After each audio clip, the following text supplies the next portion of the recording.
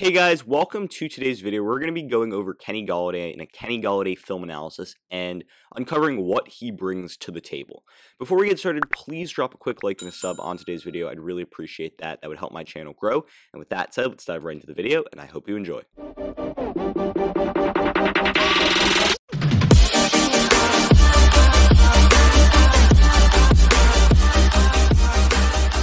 So before we dive into the film analysis for a second, let's start with the stats. And last year was a tough year for Kenny Golladay. He only played in 5 games, dealt with injuries for most of the season, hamstring injuries. Just overall, he wasn't healthy. But in the games he did play in, he had 20 catches for 338 yards and 2 receiving touchdowns. He earned a plus 80 PFF player grade. So he's a really solid player, really dynamic player.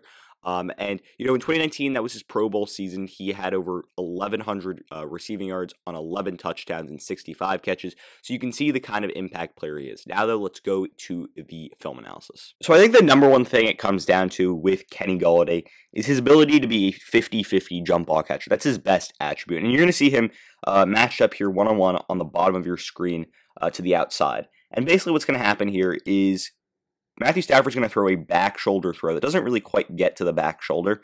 That's where it's supposed to be. It's supposed to be on this shoulder of Kenny Golladay, but nonetheless, he can just go up and grab that and just out-hustle the corner for it. And I have a better angle of the play right here. So right here, as you can see, right, this ball, it's being thrown. It's basically just a back shoulder throw to the sideline.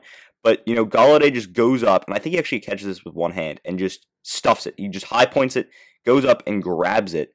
Brings it in, actually, yeah, it's with 2 hands, but he just completely out-muscles the corner, and I think that's A.J. Terrell. He simply just goes up, grabs it, and that's his best attribute. He's really good at using his body to ward off the defender. You see how he's using his shoulder to kind of cut off the defender there, and then he just high points that, goes up and grabs it and makes a play on that football. It's exactly the kind of game that Kenny Golladay plays. He's one of the best jump ball catchers in the NFL, and this is a really good play that shows that. And one of the reasons why he's so good at high-pointing balls and just being a great 50-50 ball catcher is his ability to go up and make plays just completely out of nowhere and just be acrobatic. So you're going to see him actually right here, one-on-one down low, and he's going to start his route here, and then he's going to curl back up. And as, you know, the pocket collapses and as Matt Stafford needs to get rid of the ball here, look at the catch that Kenny Golladay makes. Simply just goes up, gets it, lays out the body, and comes down with an absolutely awesome grab. And I think I have a better angle of it right here. But as you can see, like right here, he's tracking the ball. He's so good at tracking the ball with his eyes. And then he just goes up and gets it. And he's not afraid of the big hit. Goes up and catches the football, secures it, and then uses his body. Once again, he's rotating his body, using his backside to ward the ball, protect the ball, so that doesn't pop loose, and then just goes to ground. Really just athletic and acrobatic play here by Kenny Golladay. And these are the kinds of plays he brings to the table. He brings that spectacular aspect of catching footballs to his game, and that just makes him a super special player with the ability to go out and make these kinds of plays. But another thing that makes him so scary is his ability to be really dominant with his length and his route running, and he uses his length and his speed and his quickness with his bigger frame. That mix is really scary, and that makes him super dangerous.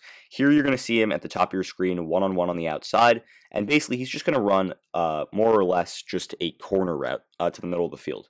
And the best thing about this route here is he uses his initial quickness off the line of scrimmage to really beat the corner here. So you're going to see him right at the top, just gives the corner a little move, just blows by, and look at the separation he's already made. And that separation is because of the length and the speed that he has, and the speed with his length.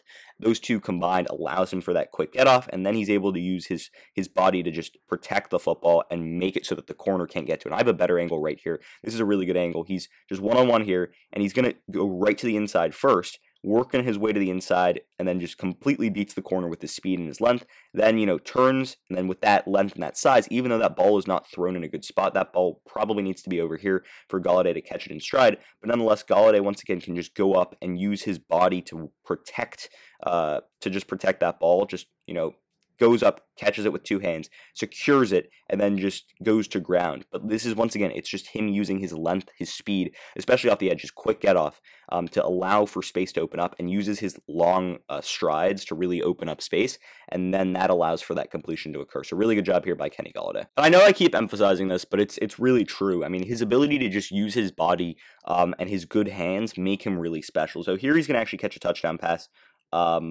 And he's basically going to come out of the slot here. This is him right here. And he's going to be matched up one-on-one on a smaller corner, and he's basically just going to go straight to the end zone and catch this ball. And this isn't a really good angle, so I'm going to show you a different angle of this, and that's still not the angle I want. This is the angle I want. So basically, I don't care about the route run here. I mean, he hasn't created that much separation because he's on a faster, smaller corner. But what he does really well here is you see this ball is not thrown in a great spot. I mean, he's got a little bit of separation. This ball really should be thrown over here to the outside, so Golladay can just put his hands out and grab it. But nonetheless, here, this is what I absolutely love from Kenny Golladay. You see, it's all about him using his body and his shoulders and his hands to go up and make a play on the football first and then protect the ball. So what you want to do here is you want to use your body, you want to use the back shoulder to kind of ward off the defender. So you're almost creating like a wall with your back so like the defender can't get to the ball. So what Golladay does here is first he catches it, right? He first catches it, make sure it's secured, and then you see how he turns away? You see how he turns away, uses his body just to protect that ball, make sure he gets 2 feet in bounds. This is absolutely textbook, goes to ground. I don't even care if he goes to ground, but he gets those 2 feet in bounds, he protects the football, make sure it's secured, and does a really good job just making sure that that's going to be a touchdown and corralling that football. And just even going to ground with it, making sure that the corner really has absolutely no play to get rid of that football and try and like lodge that football out. Just a really good job here by Kenny Golladay, just securing the football, and that's something that he does. He secures footballs. He doesn't really have drops. Really good job here by Kenny Golladay, just making sure that that's a touchdown for the Lions. And I know I've already covered it, but I'm going to keep covering it. I mean, his ability to make acrobatic catches and really big grabs make him a special and dynamic player. Here you're going to see him on the left side of this trips formation here. Basically, he's going to kind of run something like that. And Matthew Stafford is just going to want to fire that ball in. So as you can see, right, Golladay is open right there, okay? And Stafford should be just throwing an absolute dart for the first down right there. That's the first down over there. But instead, this ball is not exactly thrown well. It's a little high, but nonetheless, like, just look at this ability for Kenny Golladay to go up. Make that catch. Look at that catch. He's going full up in the air. And then he's still able to have the body control to come down on it and reach out for the pylon for a touchdown in traffic. I mean, that should be a tackle right there. He's still able to have that length to just get to the end zone for a score, and that's just an awesome job by Kenny Golladay. And this is a better angle right here, where we're going to just see Kenny Golladay and his route running a little bit, right? He's smart. He realizes that he just has to kind of get on the opposite side of this defender here, and he's going to be able to undercut this defender to the football. So once he gets there, he's in a really good spot here. But that football's, he kind of has to wait for it, but nonetheless, he's still got the athletic ability and the acrobatics to go up and make a play on that football and then reach out for the pylon. And that's just a fantastic overall athletic play from Kenny Golladay. He's like a basketball player playing football, and that's just unfair when it comes to defending him. Okay, so this is another play where we're just going to see his acrobatic ability, and right now we're going to see him one-on-one on the outside, matched up down below the bottom of your screen, and basically the idea is for Stafford to throw this ball over the top. That's pretty much the play here. But you're going to see that this ball is not where it needs to be. And as Stafford drops back, he's going to throw the ball deep. It's a flag on the Jaguars. It doesn't even matter, right? It's just kind of like it's kind of just a free play in a way. And this ball needs to be continued to throw to the outside for Golladay to run under, right? That's where it needs to be for Golladay to run under. But this ball is way behind. It's way behind. But look at the way Golladay simply just goes out and makes an athletic play, goes up and grabs that, undercuts the corner, and just makes a massive play because his ability to high point balls is really special. Look at this ability to just undercut the corner, go up and grab it, and then come down to the ground, secure the football. Like, this is so fantastic. So with Kenny Golladay going to the New York Giants, he's going to fit in with the Giants receivers and Sterling Shepard and Darius Slayton and, the quarterback there, Danny Dimes, just like, we saw in today's video. I mean, he's going to bring his big frame, big athleticism, solid route running and size and speed, and his ability to make big plays downfield with the 50-50 ball, and he's going to bring that to the Giants receiving corps.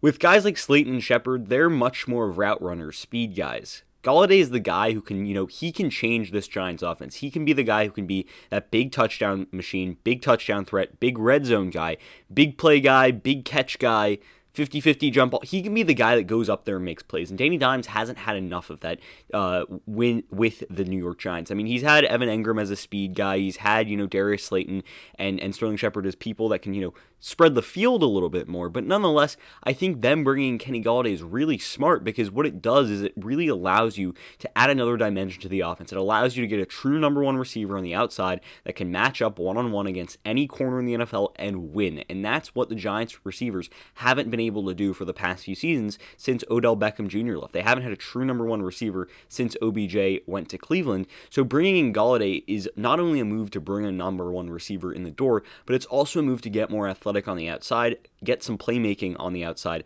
and just add a really elite wide receiver to this New York Giants offense. And with that said, I hope you enjoyed the video. Did you agree with my analysis? Why or why not? What were your takeaways? Leave your thoughts in the comment section down below. Also, if you're new around here, please drop a like and a sub. I'd really appreciate it. And with that said, I hope you enjoyed the video. And until next time, see ya.